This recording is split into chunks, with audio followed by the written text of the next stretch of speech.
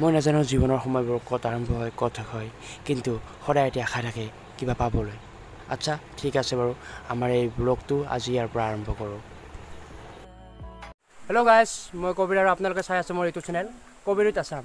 আজি আমি যাম এটি মেঘালয়ৰ বহুত ধুনীয়া এটি ঠাই, যিটোৰ নাম ময়ো নাজানো, আপোনালোকে নাজানে। চাই থাকক ভিডিঅ'টো আগলৈ, কি আছে কি নাই সকলোতে। এনেকৈ আমি এখন অচিনাকি ঠাইলৈ যাত্ৰা আৰম্ভ কৰিলোঁ। এয়া আছিল মেঘালয় আৰু অসমৰ সীমান্ত। এনেকৈ আমি সীমান্ত পাৰ হৈ প্ৰায় 200 মিটাৰমান গ'লোঁ। তাৰপিছতে আমি গ'লোঁ মেঘালয়ৰ এখন ধুনীয়া বজাৰ, যিখিনি ঠাইৰ নাম আছিল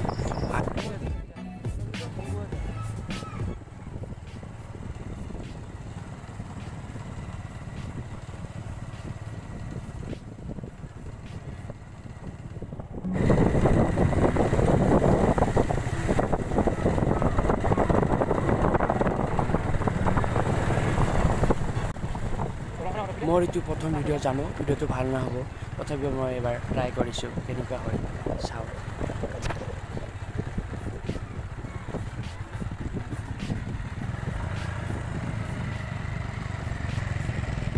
এনেকৈ লাহে লাহে আহোঁতে আহোঁতে আমি আহি পালোঁ মেঘালয়।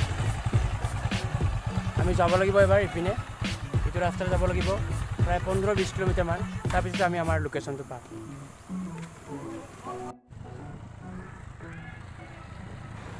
পাহাৰৰ ধুনীয়া গাঁও এখনৰ মাজেৰে আমি আকৌ আৰম্ভ কৰিলোঁ আমাৰ এই যাত্ৰা।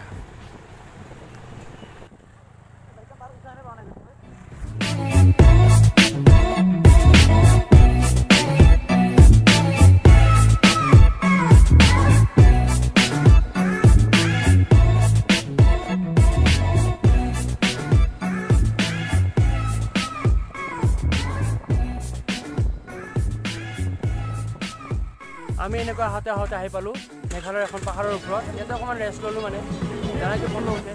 এয়া পিংকু আৰু পোনাকা, এয়া মোৰ লগত আছে ধন্দাত। এইখন বাইকেৰে আমি আহিছোঁ আৰু ওপৰলৈ গৈ আছোঁ। বলক চাওক, সকলোৱে উপভোগ কৰক।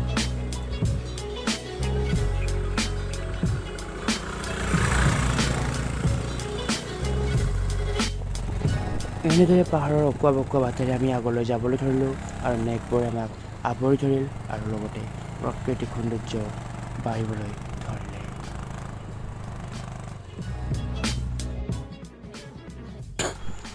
যেনেদৰে আমি আগুৱাই গৈ থাকিলোঁ, ঠিক তেনেদৰে এখন গাঁও পালোঁ কুঁৱলীৰে আবদ্ধ।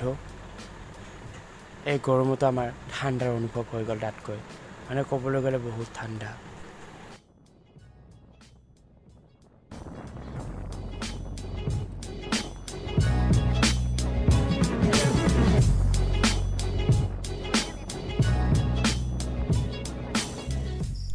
আমি এনেকৈ যিমান আগলৈ গ'লোঁ, ঠিক তেনেদৰে কুঁৱলীবোৰো বাঢ়ি গ'ল আৰু প্ৰাকৃতিক সৌন্দৰ্য বাঢ়িবলৈ ধৰিলে।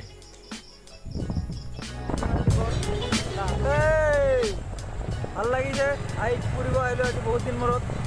আপোনালোকে মোৰ চেনেলটো দেখা পাইছে কবিৰ আছাম, অনুগ্ৰহ কৰি অকল লাইক, ছাবস্ক্ৰাইব এণ্ড শ্বেয়াৰ কৰি দিব।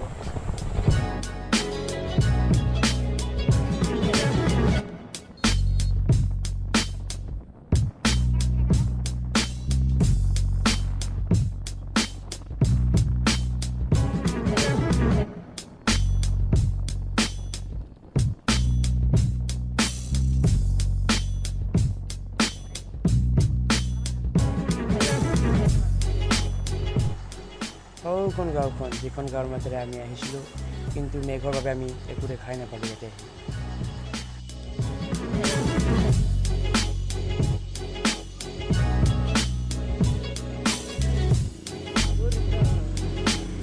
এনেকৈ আহোঁতে আহোঁতে আমি আহি পালোঁ মেঘালয়ৰ এখন ডাঙৰ পাহাৰত। ইয়াতে আমাৰ লোকেশ্যনটো আছিল ইপিনে 20 মিনিট, কিন্তু আজি মেঘৰ কাৰণে কুঁৱলীৰ কাৰণে দেখা নাপালোঁ। কিন্তু আপোনালোকৰো ভাগ্য বেয়া, মোৰো ভাগ্য বেয়া, সেইকাৰণে ইয়াতে আজি ইয়াতে এজন গাঁৱৰ মানুহ লগ পালোঁ। মানে कहाँ से आना पड़ता है, कैसे आना पड़ता है? में जाना है। यहाँ मतलब गाड़ी वाड़ी चलता है ना? गाड़ी चलता है। हाँ, यहाँ मतलब क्रिसमस के टाइम आने से अच्छा लगता है ना? अच्छा लगता है। यहाँ से तो सीनरी बहुत अच्छा है। अच्छा है। कोई बात नहीं।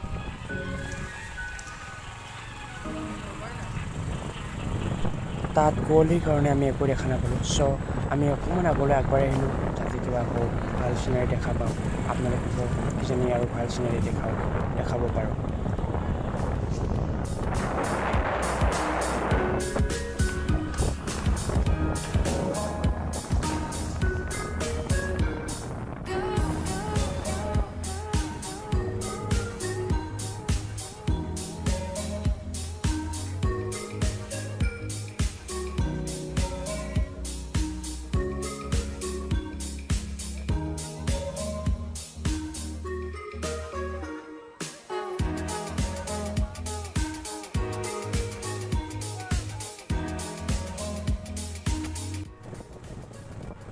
এনেদৰে যাই থাকোঁতে কেনেবোৰ সময়বোৰ গ'ল কেনেকৈ আবেলি হ'ল কৈ গমেই নাপালোঁ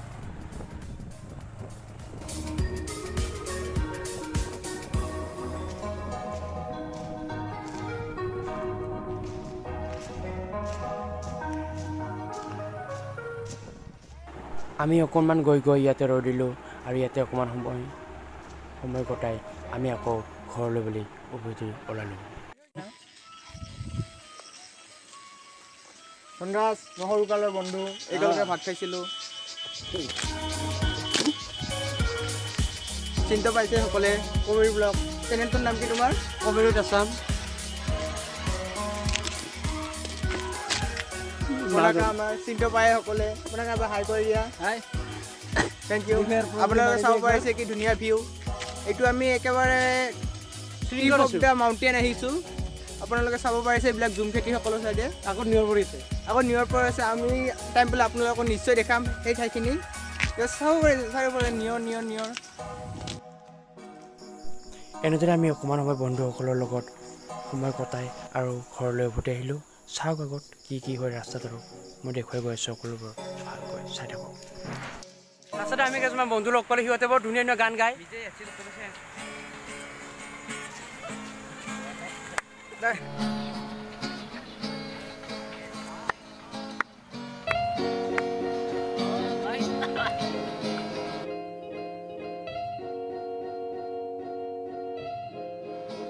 বন্ধুজনে আমাক বৰ ভাল গীত শুনাল কিন্তু আমি গানবোৰ আমি দিব নোৱাৰিম এতিয়া ইউটিউবত কাৰণ ইয়াতে দিলে ষ্ট্ৰাইক আহিব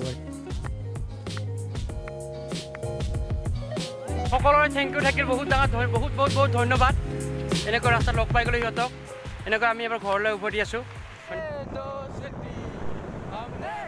জীৱনৰ ভাল লগা বৰ খন্তেকীয়া কেনেকৈ আমি গান গাই ঘৰ পালোঁ একো গমেই নাপালোঁ এনেকৈ আজি দিনটো আমাৰ গ'ল যদি ভিডিঅ'টো চাই ভাল লাগিছে লাইক কৰক শ্বেয়াৰ কৰক আৰু ছাবস্ক্ৰাইব কৰক এনেকুৱা ভিডিঅ' আহি থাকিব মোৰ চেনেলত প্ৰত্যেক ছানডে মই এনেকুৱা ভিডিঅ' আনি থাকিম থেংক ইউ ফৰ ৱাচিং